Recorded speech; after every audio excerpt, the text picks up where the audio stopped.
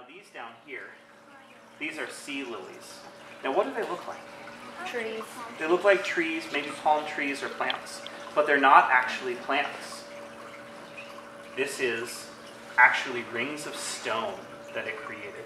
At the top, those are not flower petals. Those are actually little tiny tentacles that would eat tiny creatures that happen to move by. So they may look beautiful, but they're kind of dangerous, but only if you're a single cellular organism.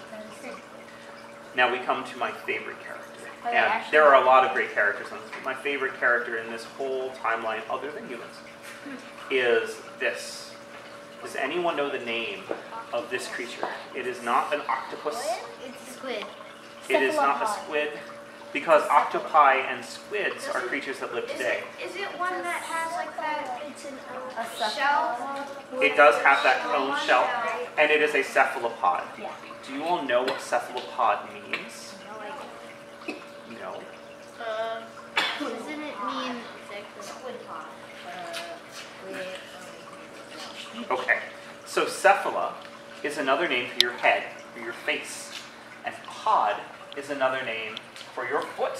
That's why when you go to a foot doctor, you go to a podiatrist. So a cephalopod is a foot face, and that's kind of why it's my